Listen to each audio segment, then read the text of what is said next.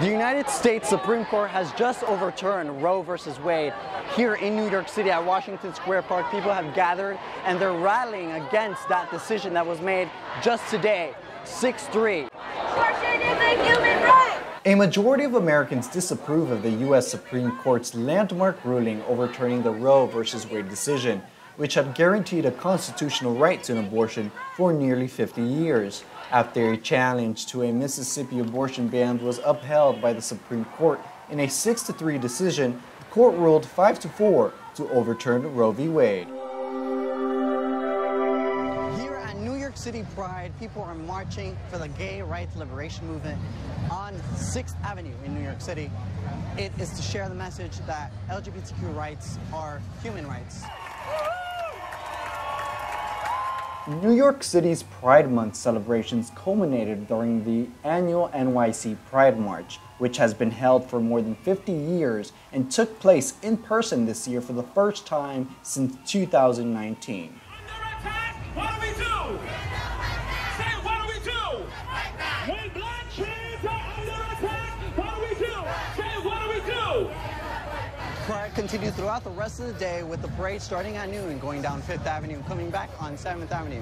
Celebrations continued on through the rest of the weekend. And here in New York City, I'm Franco. The Union of Academic Workers at NYU and the new school announced that the NYU Adjunct Bargaining Committee had agreed to a 30-day extension of their current contract with the university.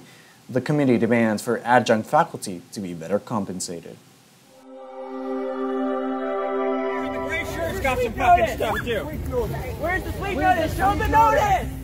The New York City Police Department conducted a sweep of unhoused people's belongings in Washington Square Park on August 19th. Washington Square Park Mutual Aid members who were running a weekly distribution of food and essential items at the time attempted to intervene.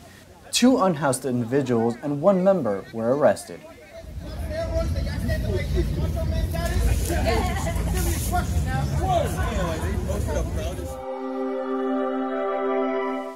NYU faculty member and author Salman Rushdie, who was stabbed multiple times while giving a lecture at a conference in Western New York State on August 12th, is in recovery.